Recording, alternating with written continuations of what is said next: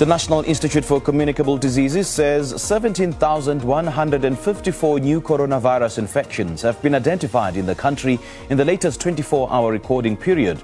The increase represents a 16.4% positivity rate. Now, the Health Department says 36 more people have succumbed to COVID-19 related complications. The death toll now stands at 90,116.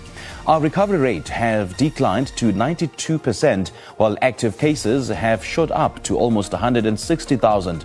Meanwhile, the Competition Commission says it has reached a groundbreaking agreement with two major laboratories, Amperth and Lancet, on the substantial reduction of COVID-19 PCR test prices.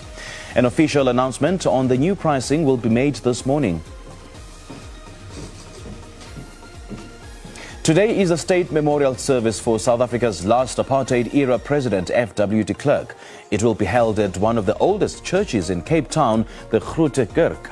De Klerk died aged 85 last month. His role in the country's transition from white minority rule to democracy remains hotly contested.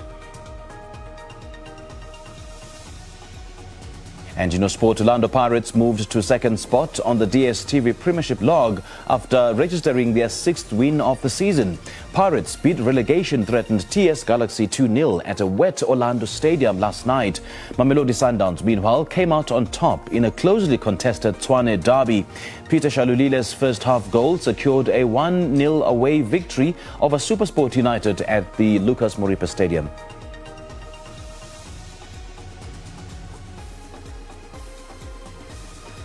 All right, those are your headlines. More news in detail coming up at 7.